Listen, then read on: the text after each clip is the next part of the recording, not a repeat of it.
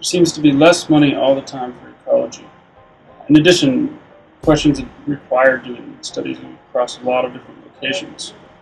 The nutrient network is tackled this problem by getting a relatively small grant and organizing research across lots of different sites. I caught up with Eric Lind, postdoc working on the project recently, to talk about you. Can you please briefly introduce yourself and your role at NutNet and how you got involved? Sure. Well, yeah, I'm Eric Lind, and I'm the postdoc on the project. It's called the Nutrient Network. And I got involved about 2 years ago now. I was hired on as a postdoc, the second postdoc actually for this project. And so my role is to kind of coordinate the network in terms of especially data management, but also communication among all the participants. Can you provide a brief history of NutNet? Sure. Well, this project got started in 2006, actually, at an NCEAS working group where they're looking at effects of resources and consumers on different types of communities. And this is a group that Elizabeth Bohr and Eric Seablum were involved in with some other folks. But they basically were frustrated with the meta-analyses that they were doing because there were so few terrestrial examples of the manipulations that they wanted to analyze. And so what they came up with was the idea of, well, we know some people that are interested in this, and we could do kind of a small side experiment in 6, 7 places and then kind of analyze it as a single experiment. And so it was born out of that frustration of meta-analysis, comparing different methodologies and things like that. They decided, well, we'll just do the experiment the same way everywhere we can and see what we get. So that was the idea. Originally fewer than 10 sites, and sort of as they spread the word about what they wanted to do, it kind of blew up. And by 2008 there were 30 to 40 sites, and then now we're up to, in 2012, we're up to 65 sites that are participating in the network in some way. Some experimental, mostly experimental, but some also just observational data. And so yeah, go ahead. So it didn't start with because you guys got an NSF grant to sort of pay for some of the work, and so it didn't start with the NSF grant. No, it started as, and I should clarify, the NSF grant is for the coordination, so it pays for me as a postdoc, and it pays for us to have meetings.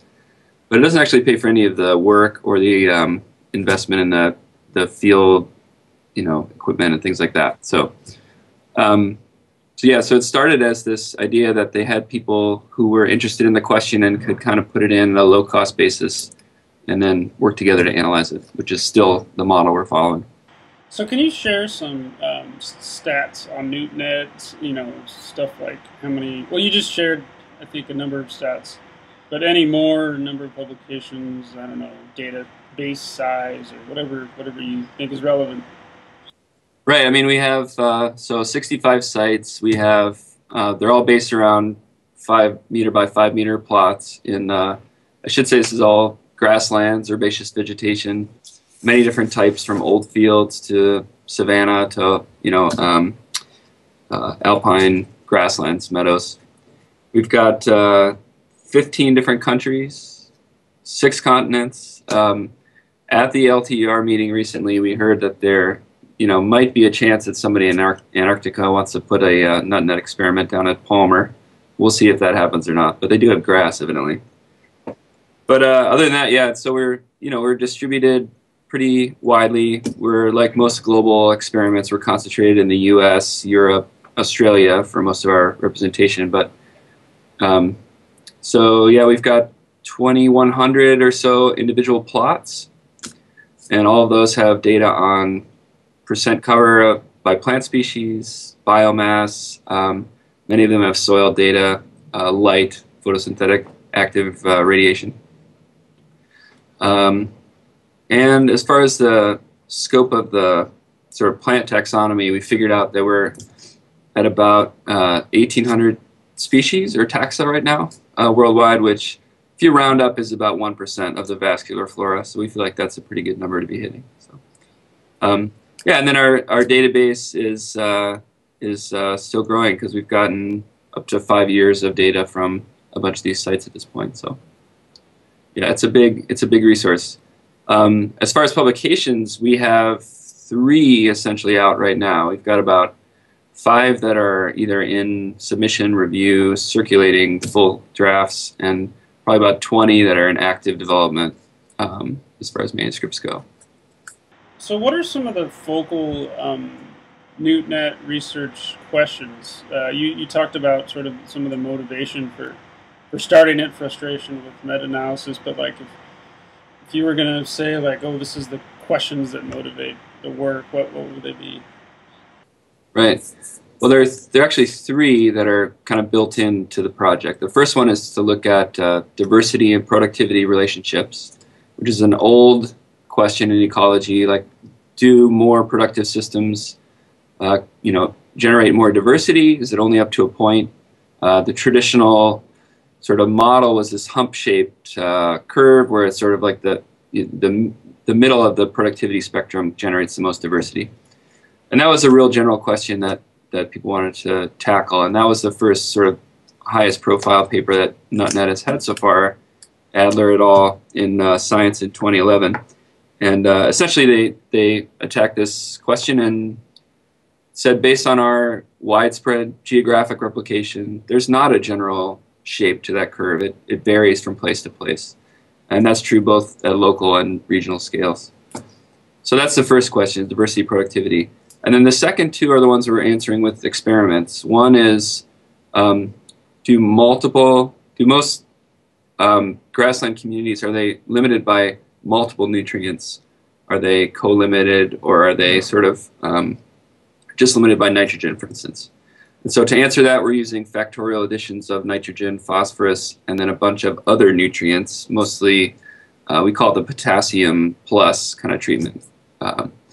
So that's one thing. And then the final question is whether plant communities are sort of controlled by resources bottom up or consumers top down. And so the final experiment is crossing nutrient addition with vertebrate fencing. And so all of this is kind of contained in a replicate block of 10 plots. And so there is the whole nutrient treatment and the nutrient by fence treatment together in one block. And then most sites have 3 blocks. So it's all in all a very low footprint for any one site. It's about 1,000 square meters or so, at the vector. So it's the replication, the power, the inference we get is all from the distribution of these sites around the world. So you have a large number of participants in NutNet. How do you manage the data? And so there was 1, the data, and then 2, the authorship for such a large group.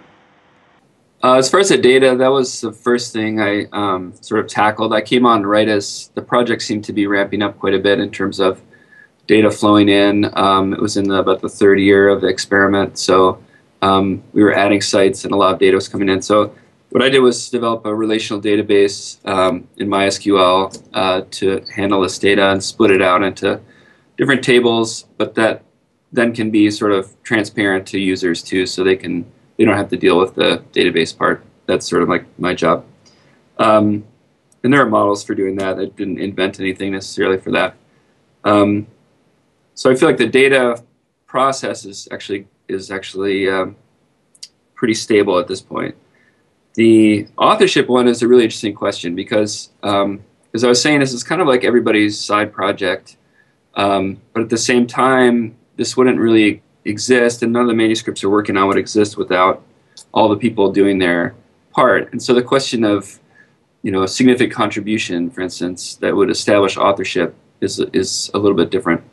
So we're handling that a couple different ways. One is that we have what we call opt-out papers, meaning if you implement the experiment and contribute your data, I think for 5 years was the idea, you'll be an author on 2 or 3 core papers that are the main results of the project. For instance, the multiple nutrient limitation paper, or the top-down, bottom-up paper, which is in development at this point. And so, just by doing the experiment, you're an author on these papers. But for most of the other papers that are going to be coming out, it's what we call opt-in, And the idea there is data contribution is just the first step. It gets you in the door. From then on, you have to contribute in other more traditional ways, developing analysis, writing, what have you, to be an author. And so the authorship lists are going to be maybe longer than traditional, single site studies, but they shouldn't all be, 70 authors, for instance. And then we have, a sort of grandiose name for it is the authorship committee, but we have a couple people who are not sort of in the headquarters here who are tasked with kind of resolving disputes if those come up. They haven't really yet, but we have people that are sort of making sure that manuscripts in development are not overlapping too much, that people feel like they're getting a fair shake, either getting added to or taken off papers, whatever it is. So we're trying to kind of feel our way through that process, but it's really a something we're developing still. We're trying to learn from other big projects. There's an experiment in Germany called the Jena Biodiversity Experiment, which is a huge multi-collaborator experiment, and they have a lot of different processes for acquiring data, and sort of more rigorous and formal than we want to use, but there are some things we've been learning from them about just sort of communication about what data you plan to use and how, and then whether people can contribute to your project. So, one more thing, just I should mention that, so for all the papers that NutNet is putting out, we're attaching as an appendix an authorship rubric. It's a matrix, it's just authors and then maybe 5 or 6 columns of the types of contributions that they made. And so this will be on every NutNet paper, so you will be able to evaluate actually what people did, what pieces they did contribute. So there's, decreasing funding for science, budgets seem to be being slashed for NIH and NSF and all the other agencies. So this sort of low-cost distributed research network seems like a pretty interesting and promising model. Have you heard of others that have copied your model, or others, at least talking about it? Yeah, there are a few others, other networks, some that exist, other RCN projects. One in particular called GLEON, or the Great Lakes Ecological Observatory Network. That's one that was nearly simultaneous to NutNet and uses a totally different model because it's an observational network, but they have a very similar sort of distributed structure and cost structure. There is a project called the Zostra Ecology Network, or ZEN, which is one that is more or less an aquatic version of Nutrient Network. They're doing fertilization and fencing out crustaceans in near-shore seagrass beds. And then I know of one that's in development that people are trying to get off the ground, dealing with rainfall manipulation in grasslands around the world. So I think this model, we hope, is something that people will do. And I think whenever we talk about it, we try to make the point that this is definitely a generic thing that you can apply to whatever the question is that you're interested in. If there is a question that would benefit from geographic replication rather than single site intense study, and you can kind of come up with a relatively easy way to manipulate it, this is a good model to follow. And we're hoping to sort of impart some of the things we've learned in the process as well. So that'll be a challenge. But as far as the science, I think most of that should be able to continue.